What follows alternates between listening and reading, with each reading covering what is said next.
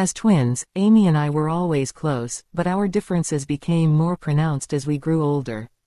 Our rivalry over gender roles and stereotypes was a constant source of tension. Amy excelled in traditionally feminine pursuits, while I was drawn to activities that were considered masculine. Our disagreements often escalated into heated debates that left us both frustrated. One summer day, our mother decided she had had enough of our bickering. With a sly smile, she challenged us to a water fight to determine who would get to wear her prized red dress. Amy and I exchanged determined glances before accepting the challenge. The sun beat down on us as we filled water balloons and armed ourselves with squirt guns. Amy's laughter echoed through the backyard as she launched the first attack, drenching me from head to toe.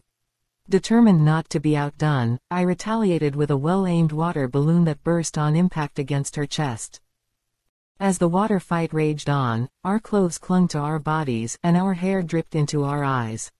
Finally, after an epic showdown involving buckets of water, water guns, and even a strategically placed hose, I emerged victorious. Gasping for breath and soaked to the bone, Amy conceded defeat.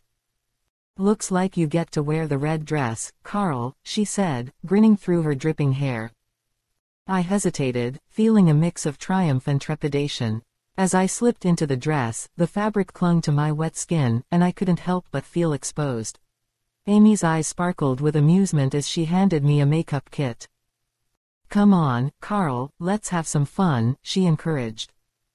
Over the next hour, Amy patiently guided me through the process of applying makeup.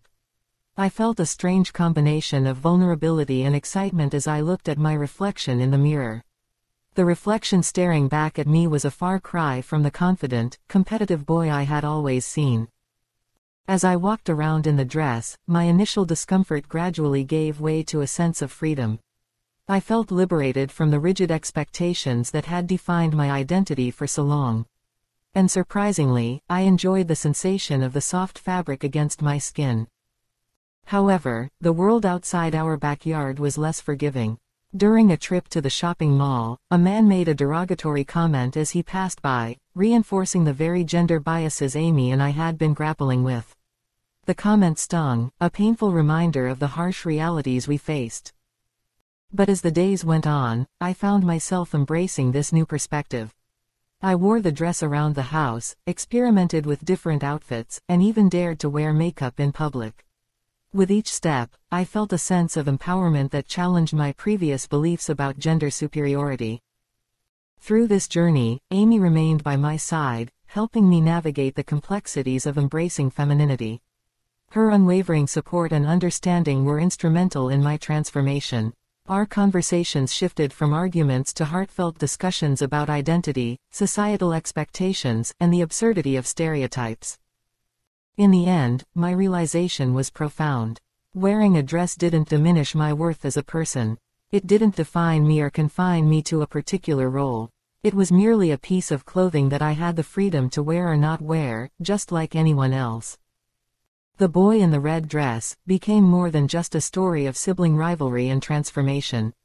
It was a testament to the power of self-discovery, personal growth, and the capacity to challenge societal norms.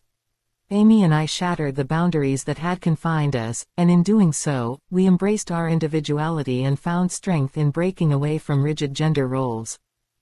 As I stood in front of the mirror, looking at myself in the red dress, I felt a sense of pride. The reflection staring back at me was no longer bound by the limitations of gender stereotypes, but was a unique individual on a journey of self-acceptance and empowerment.